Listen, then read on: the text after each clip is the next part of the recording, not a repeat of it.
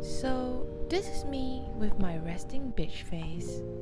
It has been many months ago since I have been swept off my feet, both gastronomically or romantically. What happened, you might ask? Let's just put it this way. Multiple dates at numerous less than yawn-churning places has quickly led to the fossilization of my heart. I was all ready to just crawl into my hole and accept my fate until my soul cried, "God forbid, no!" Okay, babe, we've got this. This restaurant was an open invitation by one of you lovely people. For reasons untold and motives unknown, I am late. Yep, so late that he is no longer here. Maybe this is fate. Perhaps this is how it should be, because destiny always has its own plan. Well, I'm here now. I'm finally ready to be amazed by your splendor. But who knows? I believe that this happened at just the right time. When I am just disappointed enough, but not yet jaded.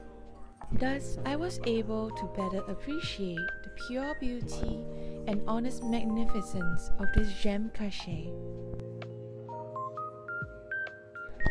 Come for the free meal, they say. You don't have to pay a single cent, you just have to show up. Whenever I hear such words preluding an invitation, I know clear well that these are the exact ones that I will turn down. I am not rich, but I am not poor either. I am, however, comfortable enough to not have to sell my precious time and integrity for a miserly meal. This is not something that many will understand, especially not those with a scarcity mindset, for we each live in different realities and are exposed only to our versions of truth. Meeting new people is like discovering new restaurants.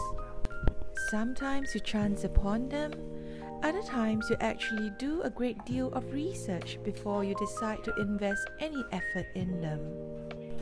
One thing I've learned: not all places with negative reviews are bad, but not all Michelin star restaurants are worth trying either.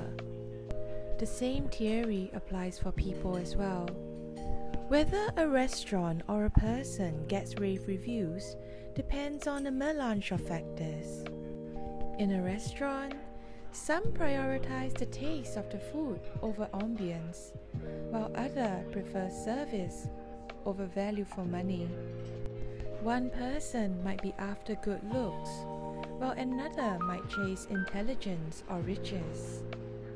When we finally find that star who satisfies our criteria in relative harmony, that is whom we call the one. How often do we get this fortunate? Not at all, hardly. But yet, it is also this rarity that makes the one precious, treasured, and cherished. Chacun voit midi à sa porte. Beauty comes differently for all of us.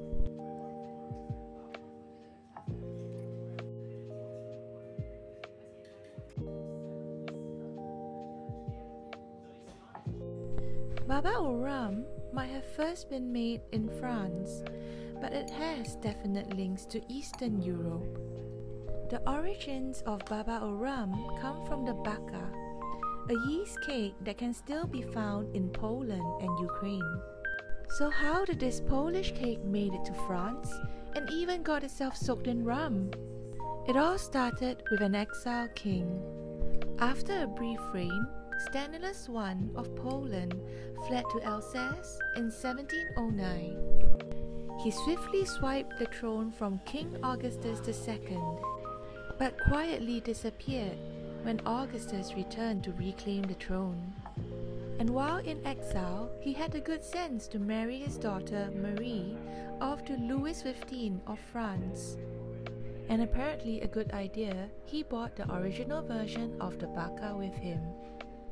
One day, Stanislaus was dismayed to find the baka he had been looking forward to eating had become too dry. A pâtissier of his cleverly suggested to soak it in Malaga wine before eating, which turned out to be a delectable pairing. With this, the pâtissier made a very positive impression on the family.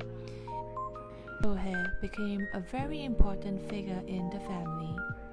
It wasn't until 1835 that legend has it, one of Stoher's descendants switched out the Malaga wine for rum, and the Baba o Rum was officially born.